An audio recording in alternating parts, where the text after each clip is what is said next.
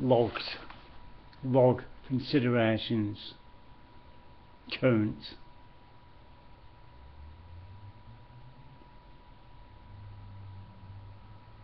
I'm testing my microphone volume as much as anything in this, though I am laying down some considerations that I have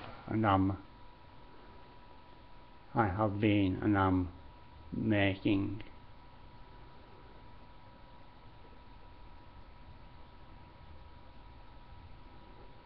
I am life, experiencing life within and as life, and as life continues, as it does, I will continue to experience life within and as life itself. It's a play on words at the end there with itself. When I write it, I use two words, itself, as it sort of expounds what self actually is. Self is life, experiencing life within and as life.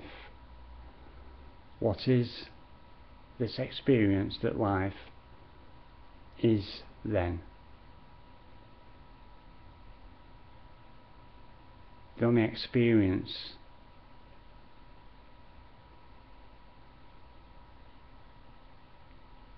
specifically definitively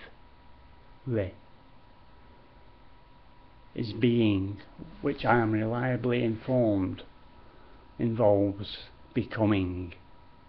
What would you becoming? You would becoming life, as life is all there is to concern oneself about when considering what is as. From the perspective of I am life, experiencing life within and as life, and as life continues, as it does, I will continue to experience life within and as life itself. It explains that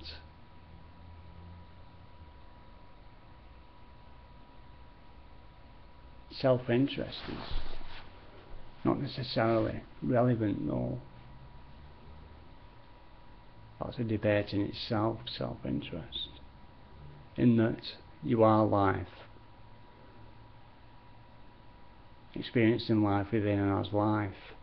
So all the life one observes is also life, experiencing life within and as life itself. And so when one ceases to be manoeuvring the physical, one is experiencing life within and as life at the point of this consideration. And as life continues, as it does, I will continue to experience with life within and as life. There's no separation between any aspect of life whatsoever. Now, the personality, persona, ego that believes itself to be experiencing life currently is but a construct of the life that is within and as life itself, observing life within and as life itself. I'm going to need to decomplicate that for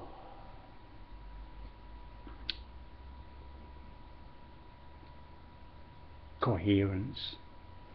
What about death then, Anthony? Death. Death is a thing only the living observe as an experience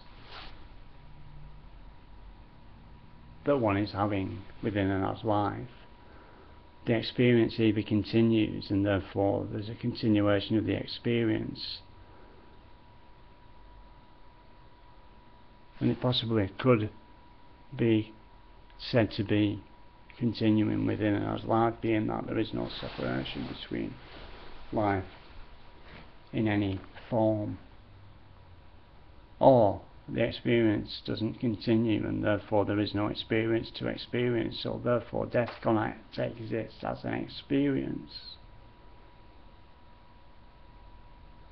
There is only life to consider, and one would be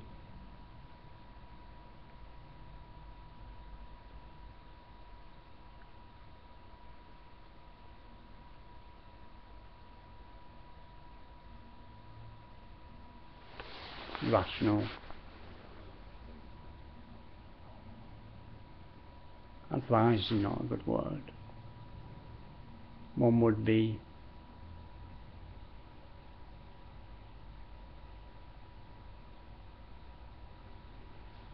I suggest that's consideration, that life is all there is.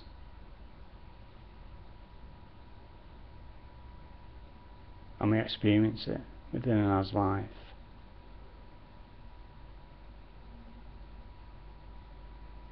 Be taken as a consideration.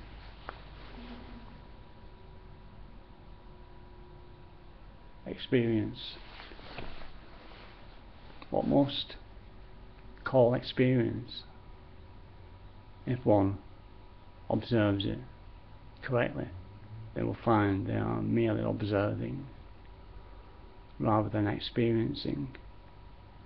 The only experience there is being, which I am reliably formed, involves becoming, and the becoming is becoming life itself. There are no words for being. The moment one attempts to apply words to the being one is experiencing oneself as, it becomes an observation and therefore is no longer being. It is an observation rather than a being, rather than an experience.